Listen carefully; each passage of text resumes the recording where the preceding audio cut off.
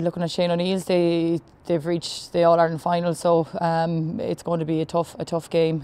No matter what two teams are there, I mean they've reached the last two teams in Ireland, so it's going to be a tough physical encounter. We've only been going up and running 9 years now, so we won a junior Ulster in 2013.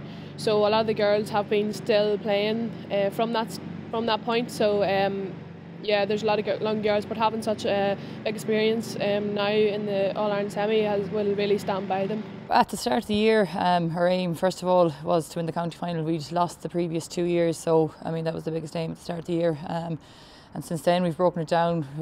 We regrouped after winning the county. We've regrouped to challenge for Connacht, and now we're at this stage. So it's just been a process really of one kind of series after another. So it's going well so far. Most of the team have been playing since we've been back at under 12 level. We're all stuck together. We've become a family, more like sisters now. It would absolutely be amazing especially for such a small club, and for Armagh it would be amazing, because I think it was the first Ulster intermediate title brought back to Armagh, so we've made history in that sense. So hopefully it stands by us on the 4th of December.